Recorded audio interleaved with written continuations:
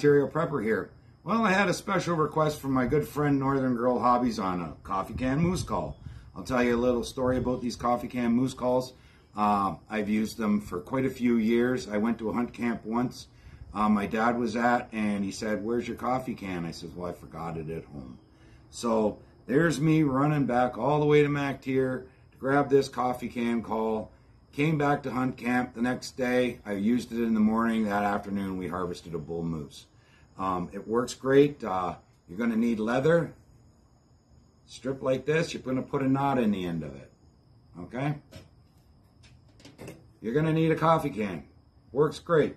Another good thing about these, and then you're going to punch a hole in the bottom of the coffee can. All right? Then you're going to feed it through. Be careful, because when you punch it in, it makes sharp shards there, and you can be hurt. So that's that. So that's the way that goes. When I'm up moose hunting, if I'm near a stream or something, what I'll do is I will fill this can and I will pour it on the ground to make it sound like a cow moose is urinating. Moose they got ears on them like satellite dishes, so they hear everything. So you're going to need water. You're going to want your hands wet, okay? So once you got it together like this, all you got to do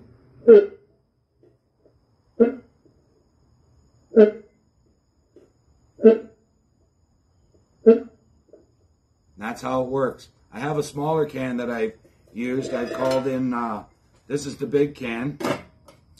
This is the one I usually carry hunting. And same principle here.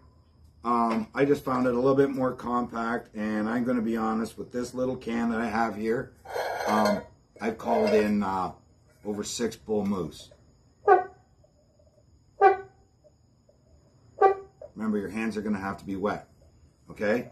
Also, your leathers, this is a leather shoelace, and you want it wet as well. And that's why I'll just sort of bung it all up in here, pour it off, then it's all wet, your hands are wet, and and so on. At any rate, thanks for watching. I hope this helps you out. Hope you get your bull. Ontario Prepper out.